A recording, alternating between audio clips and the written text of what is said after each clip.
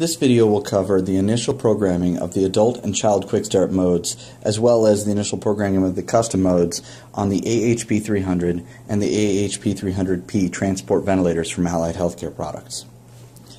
When these ventilators are shipped from the company, they come with the quick start and the custom modes locked out.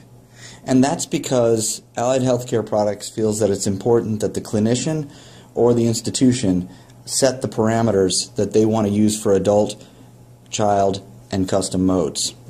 So this video will show you how to quickly and easily enter the programming mode, set the settings that are desired for the institution, and save them so that you're ready to go and use these quick start modes. So the first thing you'll notice is when you open up the box and pull the ventilator out, there's an orange sticker here. That simply says that these are not able to be used until they're either confirmed or programmed. And what we'll do is we'll go ahead and turn the ventilator on and program these modes. I would recommend that if possible have an oxygen hose available and have your circuit and a test lung available. That'll just prevent any alarms and make the programming easier.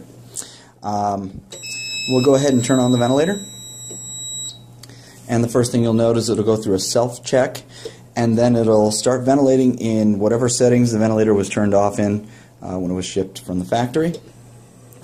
And you will notice that the adult mode, the child mode, and the custom modes, when you press them, they beep and they will not allow you to use them, and that's because they need to be either confirmed or programmed to whatever settings you'd like to use.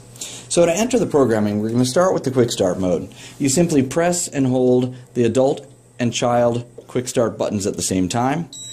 You'll notice a double beep, then you can let go, and then you'll press whichever mode you'd like to program first. So let's do the adult. Now you'll notice there are settings in here. These settings, actually, they're in your manual. These are default settings, but we go through this process so that you consciously have to say, okay, this is what I'd like to use. At this point, you can come in and change any of these settings. It just works the same way the ventilator does. To change a setting, you'll come in, you'll press the parameter you'd like to change, press increase or decrease, and then press it again to confirm your selection.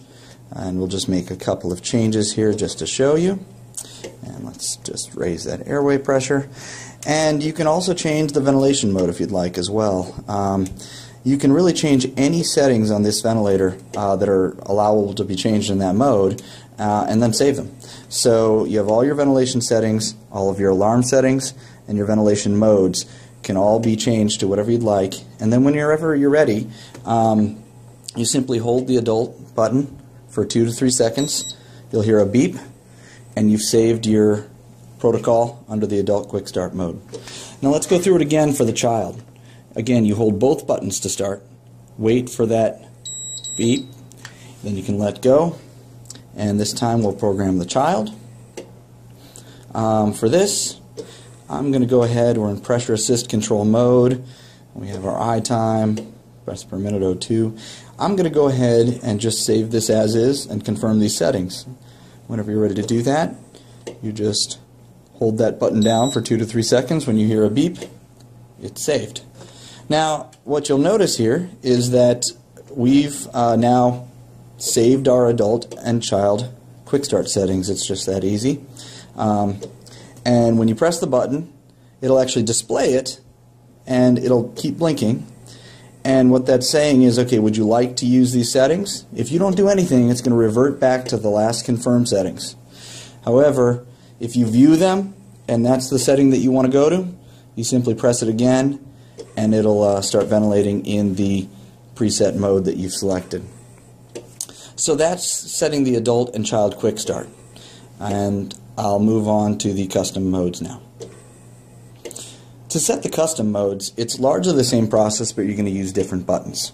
Again, they're locked out from the factory, so I'm going to go down here and try and select it. It won't let me. And you'll notice that it's flashing. It won't let me go to it. It's still ventilating in child, and then after a period of time it just cancels out. But if I want to go in there and reprogram it to something else, I'm going to hold this button down. When you hear a double beep, you let go, And then you just make whatever changes you'd like. Let's say if we want to go to higher breaths per minute, maybe take it to volume SIMV, whatever settings you'd like to save it in. And when you're ready to save it, for the custom modes, because we don't have two buttons and everything, you simply hold down the custom mode and press the mode selection. So hold and then press mode selection, and my custom mode 1 is now saved under these ventilation parameters. Custom modes 2 and 3 can be programmed using the same process we used for programming custom mode 1. Here are some final tips when performing the initial custom mode programming. At any time when you are in a programming sequence, pressing the cancel reset button will exit you from that programming mode without saving your settings. Therefore, if you get an alarm during programming, it's best to allow it to occur and save your program before canceling the alarm. On the custom modes in particular, the save sequence must be done within 2 seconds or else it will exit out of the programming mode without saving the settings. So be ready to press and hold the custom mode select button and then immediately press the mode selection button to ensure that your settings are saved.